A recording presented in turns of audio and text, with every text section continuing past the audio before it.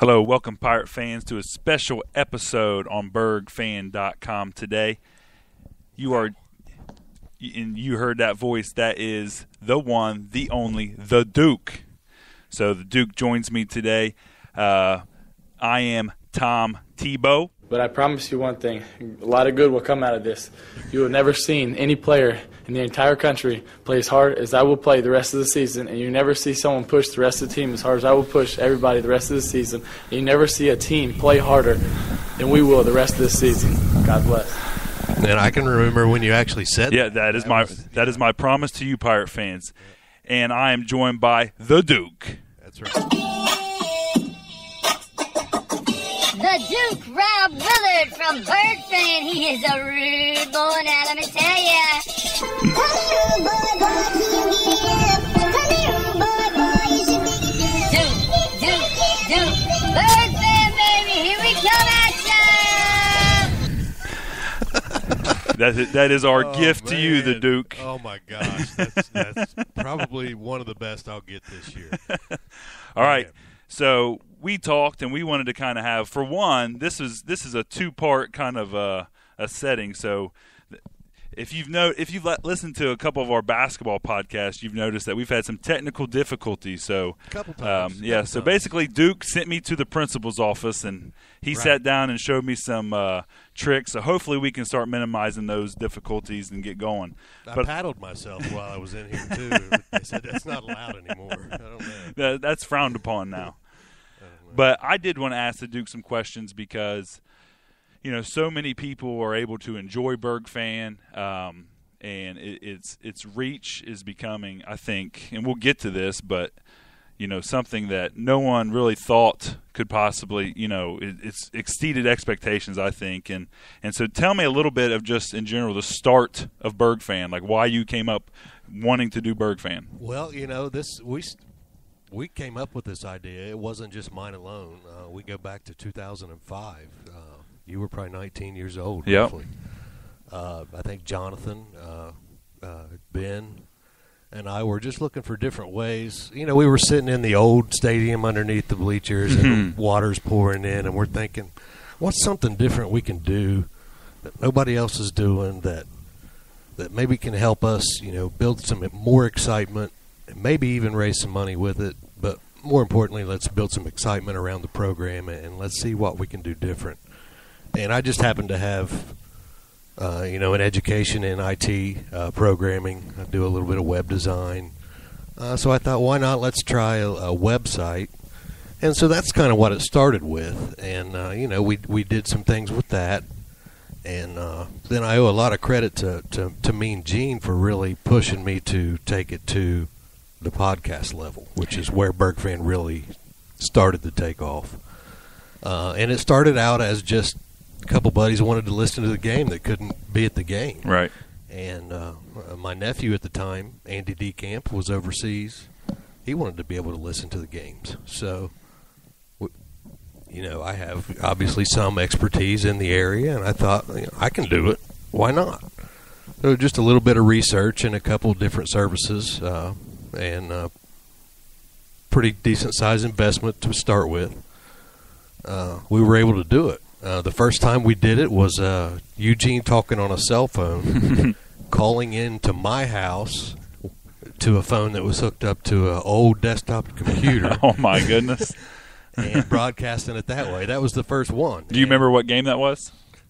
No, I don't. Yeah. I would have to go. It's 2011. Yeah. I do know that. It was 2011. So that's how long we've kind of been on the air. And I think we had 3 listeners. So that was a pretty big thing. And we thought, heck, man, 3 people actually listen to us. and kept listening. Right. And it was probably the Costers on Pinehurst, which I always call the Coasters. Yeah. They make all the pickles. But that's where it started. With Mean Gene kind of pushing me. I think he was the motivating factor for me to take it to a level of where we could broadcast games. And the feedback I started receiving early was, was amazing. Thank you for what you're doing. You know, you're great at it. You should have been doing this all along. And I listen to myself, and I think I'm not really very good. Yeah. I mean, that's how I feel now that I've started this. You know? But, you know, the feedback you get is this is great. I get to listen to Wheelersburg games. It's my people that are broadcasting the game. It's great. And when I watch like an Ohio State game or a Bengals game, and I'm a fan of those teams, unfortunately for the Bengals, but when you get a broadcaster who is kind of biased the other way, it's frustrating to listen to. Yeah, absolutely. So I can understand when other fans listen to us and say, these guys are awful. Yeah. Or, you know, I understand that as well, but I also understand the excitement that it brings to the people who are fans of us and how much more entertaining it can be from that aspect of it. Yeah, 'cause, I mean, that's what I was going to say is, I mean, in this area, obviously you have limited, I guess, media coverage. Now, not to knock, you know, I think the Portsmouth Daily Times Sports, they're doing much better here as of late. WNXT has always had a lot of coverage for a lot of teams, but there's just so many daggone teams that they can't really show their, I guess you would say, favoritism, unless it is, say, like a state championship where we're facing a team out of near Toledo. Yeah. Then they can show some excitement, you know. So that was always my favorite part of listening to you guys. Is for one the fandom aspect, and then just the little things you guys would do with like write down Bonnie Camp and you know all the you know talking about Pinehurst, and I could imagine. Now obviously I live here, so that's you know fresh to me every day. But someone out of town that used to live in Wheelersburg, what kind of memories you guys are bringing up when you say those little trigger words that they grew up with. So Shout I think out to Hammerstein. Yeah, they're probably getting hammered right now. Actually, I mean it's about that time. Yep. So, do you have a favorite moment of I mean, since 2011, you said it's first game. You guys have broadcast a lot of games. Yeah. So, do you have a favorite moment that sticks out in your mind? I have two favorite moments, actually. One, the first of the favorite moments was broadcasted. I have more state championships than you, by the way. I broadcasted, obviously, the baseball state championship. Yes. Twice. But the second time around, I was able to do that with Eugene and my nephew Andy, who had just come back from war overseas, and we won that game. And the incredible ending with that was something I'll never forget. And number two would be just what happened recently. With the state championship, and you know you can't ever expect a moment like that to happen in your life. And to think that it actually did happen still really hasn't sunk in. You know, and I'm the same way. And obviously, I'm on the other end of it that comes the football. But Brent and I were talking, and just a little bit of we've done this now and how enjoyable it is. We said, man, that'd have been really cool to do a game, do a state championship game that Wheelersburg's winning. So hopefully, you know, if we can do this in basketball or baseball, but. You know, people have asked me just kind of like, and what you just said kind of hits home because they've asked me, you know, what's it like and all this other stuff. And I'm like, man, I can't even describe it because it's something that is a dream of yours since I was a player at Wheelersburg. You know, you start thinking about it in really junior high. And but you're still not sure.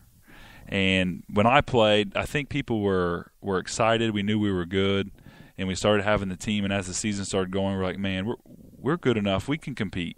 Right. But there was that little bit of doubt. And then the run we've had here lately, we knew this was it. Like this was the time to do it and get some of this momentum that we've had and get over that hump. And so obviously we just came out and talked about it all year. But it's still, like you said, something that doesn't even still register to you like, hey, it's going to happen. Like, right. Yeah, we knew that was our goal and we knew we were good enough and can compete, but it's like you live in the moment it was just crazy. And like you said, I don't even know if it's starting to, like, right. little moments and all this, like, obviously stuff that's out there and different stuff you see. You know, we had a Coach Woodward had the coaches kind of a get together the other day, and you can just tell just how happy everybody is, and just in the community, just how happy everybody is, and so it's starting to sink in. But it's just yeah, and it's not really the end. It's kind of a beginning almost. Once you've reached that, you know, it's a fresh outlook for everybody. Right. You know, people start to believe things are possible that were believed to be impossible. right. And that spirals, you know, throughout the community into other aspects. You know, it's going to affect how the basketball team performs. It's going to affect, you know, every athletic department here. It's going to affect your academics. It's going to affect community. It's a sense of pride that really will help Wheelersburg. Yeah, I mean, you just look at the little things that stuck out to outsiders that came and covered us because of maybe based on the team that we were playing or whatnot, and just you know, the one newspaper writer from Middletown, Madison, he was just like, "Oh my gosh, I've never seen so many signs Right. in a school building," and you know, that stuff just doesn't happen by accident. Right. That's somebody that took time out of their day, away from their family, away from their kids, for nothing. Right. For nothing in return other than they made someone smile. Yeah. And motivated someone. So. But yeah, that's the pride you're talking about, and it's on an unbelievable high right now. I mean, we've always had it. Yeah. But so now, I mean, if you go back into, I guess, our football slogan, I think now we just keep it there now. Like that's the standard, and then we can keep going higher from there and get better every time. Like you said, this podcast, it started through a desktop computer calling into your house, you know, and then look where we are now. We can set up here took us about 10 minutes, and we're on Wi-Fi internet, and we bring our studio with us. Yeah. And so just, you know, and I think that's what you guys have done is just whether it be with technology or just the more you do it, the more comfortable you get, and just get better every day. And so hopefully we can continue to do that as a community, as athletic program, academic program, and go from there.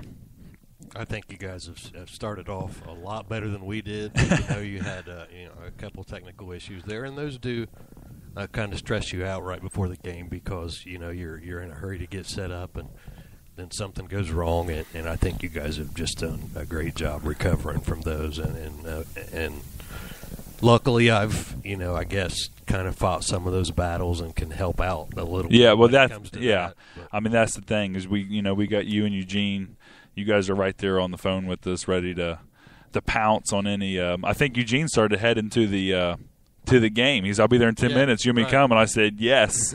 And then I think on midway on his way here, he had started working for you guys. Yeah, it started working, so he turned around. But I think that's what he gets. Did I tell you what he did to me the first podcast of the season? He bailed on you. He didn't tell me he was leaving. All of a sudden, we're just in the middle of the podcast. He looks at his phone and says, "I'm going to go to the concert. I'll be back later." I'm like, "What?"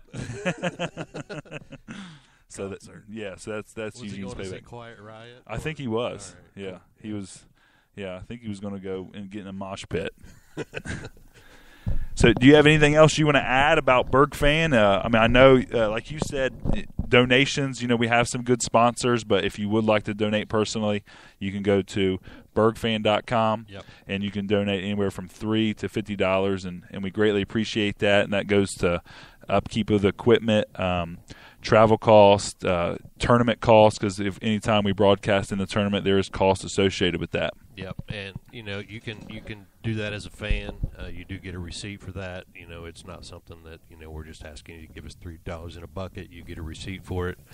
It's a purchase, and what's coming soon to that too will be products you'll be able to purchase on there, where that profit will go towards whatever sport that it's geared for. So if it's a football item, that profit from that money is going to go to the football account. Things like that, and that was one of the things, and this kind of is really the reason BurgFan, I guess, started for me. What motivated me to do it was everything starts with football. And this is my opinion speaking. This Right. is not. I'm not talking fact here. Everything starts with football. It's the first season of the year, obviously in a school year, but it also draws the biggest crowd, brings in the most cash, and you don't get anywhere without football. I mean, what could we do without the money that comes in from football? It would be really, really difficult to come up with a lot of the things the school does without football. And a lot of that wealth is redistributed. Right. And it's for a good cause. Don't get me wrong. You know, that money has to be spent for educational purposes and for other students to have opportunities in other sports as well. That's what it's for. But I also thought football maybe is not getting a real fair shake at it, because here we are sitting in a stadium that's being flooded and the grass is, 10 foot lower on one side than it is the other. Right. And so that really got me going in that direction with Berg Fan. Now, I said our first broadcast was 3 people that listened. Our last one, we had over 5,000. That's awesome. So we averaged about 1,000 per game this football season, which was our highest, the best we've done, and we have steadily increased every year. The complaints have steadily increased every year. Right. And I'd take credit for that too. I mean, I don't really hold anything back. I kind of put on a character face sometimes and be a over the top Berg fan. It's not always Rob Willard talking. Right. It's the Duke. It's the Duke, and it's over the top. Some people love it, some people don't. I understand both sides, both points of view, but I just do what I do, and I love it, and that's why I keep doing it. Right, and I think the main reason, and this is what someone asked Brent the other day, because he's like, someone's like, why are you doing this? And Brent's answer was simple, and I think it's the same answer as you, because we love the kids. Right. And it's for the kids, it's for the community, it's for the people that obviously can't make it to a game, and want that little bit different, style, and your style is going to be different than mine and Brent's, and we're not going to try to force that, so we'll kind of do our thing. Right. And because I think that's going to make it better for if you're trying to force someone and trying to be someone you're not, then that's when you run into trouble. So so to me, to you, and I think all Berg fans, we appreciate you doing this, starting this. Without you, your expertise, without you doing this, we wouldn't be here now. And having 5,000 people be able to listen to a state championship game when there's already about 6,000 Berg fans in the stadium. Right, and it's on TV, and it's on how many radio stations, and it's amazing how many people.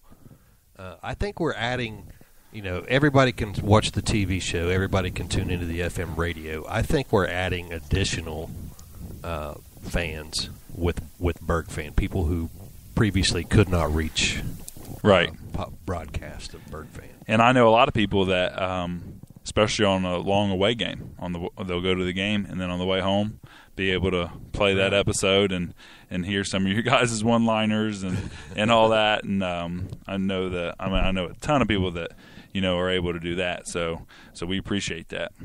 I can say that nothing excites me more than when I get a message from a player or from a player's parent that's just a thank you, just a simple thank you, and that makes my not only motivates me further, but it makes my day. Yeah, makes all the hard work and all the things you've had to tweak and sacrifices you've made, because you've made some sacrifices too to do this, and it makes it worth it. Yep. All right, well, we appreciate you guys listening in, and join us tonight where the Pirates will take on the Portsmouth Trojans in boys basketball. That game is at Wheelersburg. Tonight you will have myself and Boston Brent on the call and a special guest, Juicy J. Juicy J. Juicy J. Ooh, So I'm kind of excited about that. Yes. I'm not sure really who that is. You have to tune in to find out. All right. We did not run a background check on him, so we will have to. This we're one, taking a risk. On yeah, that. this one we kind of kept under the radar, so we snuck him by the Duke. Can I throw in one more football thing? Yes. Well, I know we're in basketball, but people have asked me what I thought, and people ask me about what I think about Wheelersburg football, or what we should have done here, or why do you think they did this, or why do you think they done that? And I don't have those kind of answers. I'm not a coach, and I don't spend. I'm a coach, but I'm not a coach at Wheelersburg, and I don't spend hours per day with the kids that you guys do. But somebody asked me something that I can't answer, which was, what do you think was the moment of the season that really defined the season and what got them to the championship? And to me personally, I think it was during the Columbus Academy game. We were down. Your offense was terrible. Mm-hmm. Not that your players weren't giving 100% effort. They just had you guys kind of figured out. They were good athletes there, and they had a great game plan. The matchup with their athletes and our athletes in the game plan, yes. What I thought was the defining decision for the whole season was the adjustment you made, but not only the adjustment that you made, but how you made it. You were patient. You didn't do it before halftime. Mm-hmm. You do it before halftime, the other team's got a chance to adjust back to it. Right. You guys were patient. You went down maybe extra 3 points that you didn't want to, but you were patient. You waited for it. You came out and you just went smash mouth, and that, I think that set the tone for the rest of the season. Yeah, I mean, I agree, and that's something that people think that we just kind of drew it on the board at halftime. I mean, that's something we've been working on for all season. It's just, and then you put in a little bit of it early in the year for basically short yardage almost. But then you're good with that, and then you start adding to it, and now you got your own little second offense. Yep.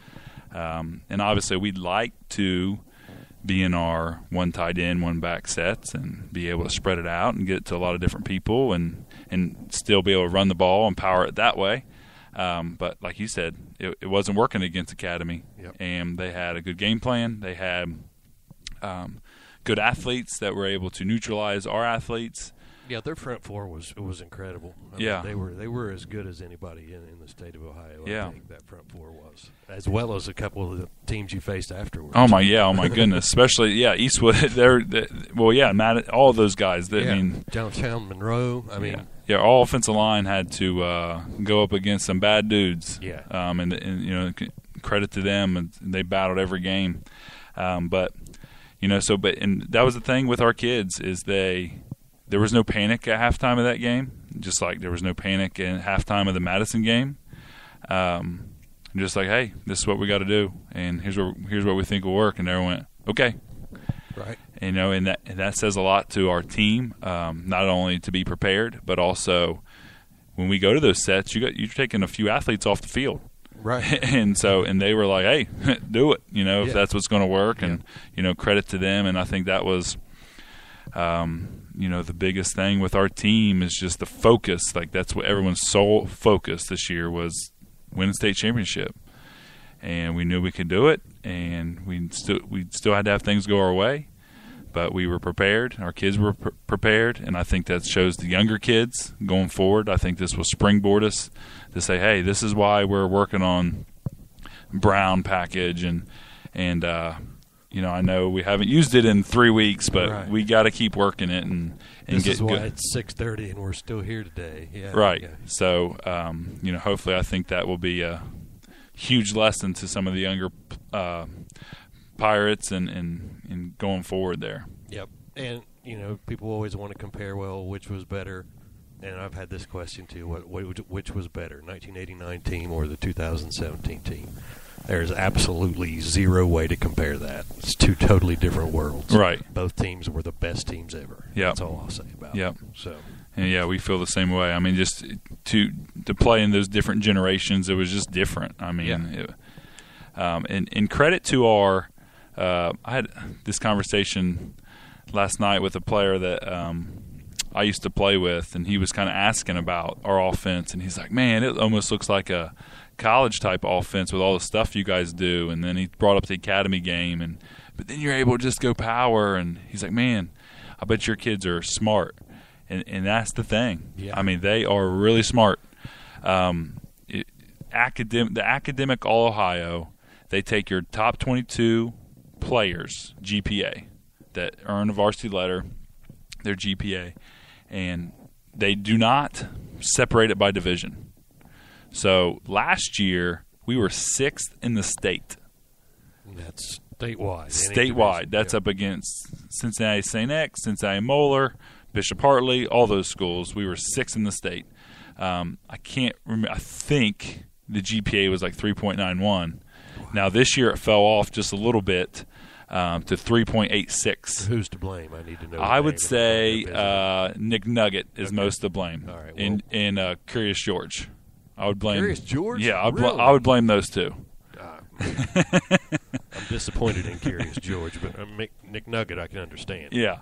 So, but this year it was 3.86, and we were 15th in the state. So I just think that's it right there. I mean, without that, we're not able to do all this stuff. I mean, you see teams, we sit sometimes like, man, they just keep doing the same thing over and over, and it's like, well, they might not have a choice, right? Because it is hard to be able to, work on all those different things. And our kids, I mean, there's times where we have to run a play, and it's like, hey, guys, I know we haven't worked on this in practice because we do have so much stuff you can't work on it all week. So obviously we probably have 7,000 plays. So we're working on all the game plan stuff, but then when that goes out the window, and times it does, it's like, hey, guys, remember 4 weeks ago when we ran this? Right. It's there. Let's do it. And the kids don't miss a beat. They're like, oh, okay, this is what I do. And, the straight-up answer is yes, it is a college offense. It's a college program that you guys run, and it's, from top to bottom, it's excellence. You'll find Division III colleges out there that don't have what Wheelersburg has. I played Division III college football. We didn't have what Wheelersburg has. Coach Haycock was my head coach. Went on to coach at Ohio State and other places as well. Didn't have the resources that Wheelersburg has as a high school to build such a program, and it's just amazing what the community does and what the school does. Mr. Knapp does a fantastic job keeping things in order. Mr. Porter obviously does a great job. Mr. Shaw does a horrible job. So I don't know. It's like his golf game. Yeah. No, Mr. Shaw is the, and I keep reminding him this. He is the state winningest AD in Wheelersburg history. So congratulations to Shaw. He has more state championships than any of us. Yeah, I mean even me as just a lowly assistant coach, anytime I get a hold of him for something, and normally I'm bugging him about trying to get program ads done or something like that, he treats me like it would be if it was Rob asking. So he is great to I think head our athletics and does an outstanding job. Yep, hope he sticks around for a while. And before we go, I know you want to go. I got to go too, but I got one question for you. Okay. Part of football coaching and a normal progression of football coaching, when you have a coaching staff assembled like Coach Woodward has and you guys have, usually when you get guys winning championships, offensive coordinators, defensive coordinators start getting offers or become free agents to look at head coaching jobs. And you don't have to answer this if you're not comfortable with it, but I mean, is that something maybe that down the road that you're looking at maybe doing? Because obviously you could probably go anywhere you want to right now. Well, probably 2 or 3 years ago, the immediate answer would have been yes, absolutely. That would have been a goal of mine. But honestly, after the last couple of years on just feeling like I'm part of, something that is bigger than me and something that I've helped, my way of helping build along with, everybody else, it makes it tough. Yeah. And I have a great situation as a teacher, and obviously that comes first. And I love what I teach, where I teach. And then on top of that, you see, I love calling offense. Yeah. And part of that was always just in my mind, like, okay, yeah, that's the natural progression. But then I see, like, how – this is what people don't realize, like, how well and how good Rob is at all the other stuff. Yeah.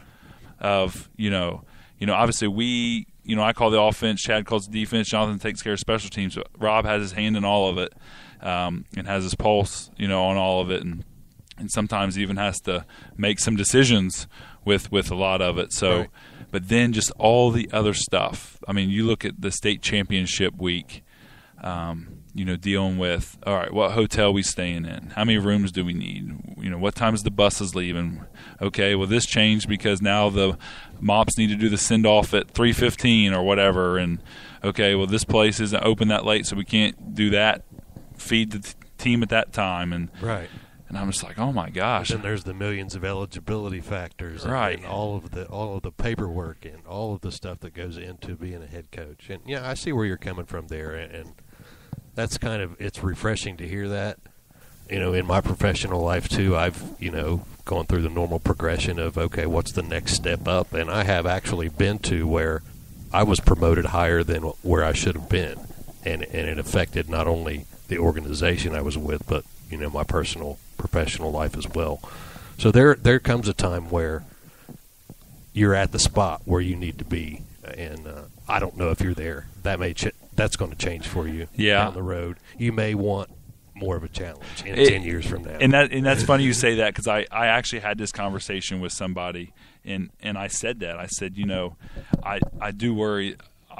Like, I'm in the spot where I want to be right now, and like you said, down the road, I might feel like, all right, I want another challenge, because it would be a challenge. Yeah. And obviously, if you do take a head coaching job, it's not like everything's roses when you get there. Obviously, there's probably a reason why the person before you is not there no more. Right. In some situations, it's not always that, because of retirement and things like that. Or maybe they took a step up somewhere, but.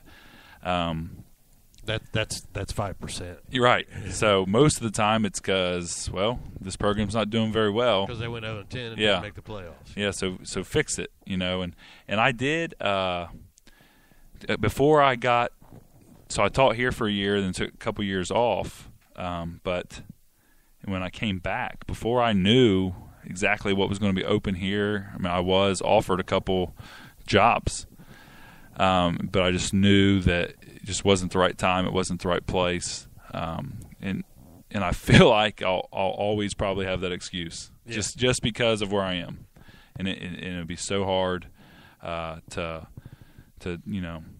do some of those things. I know Jonathan told me if I ever went to Ironton, he would never talk to me ever again in his life. And I kind of chuckled like that, and he goes, "I'm not joking." So. But he tells Eugene the same thing, that his one job at Ironton is to start a soccer program. Yeah. So we like that. But I think, and I know everybody, if you decided to take a head coach job at another school, even around here or anywhere else down the road, if that's a challenge you want to take, everybody around here would have your back on that decision, because you've earned it. Right, thank you. You've earned the right to make that decision. Appreciate it. Yep. All right, that's all I got. Okay, all right. Well, this is Tom Tebow signing out, and with the Duke. The Duke of Earl signing out. The Duke, Rob Willard from Bird Fan. He is a rude boy, now let me tell ya. Come here, rude boy, boy, can you get up? Come here, rude boy, boy, you should make it. Duke.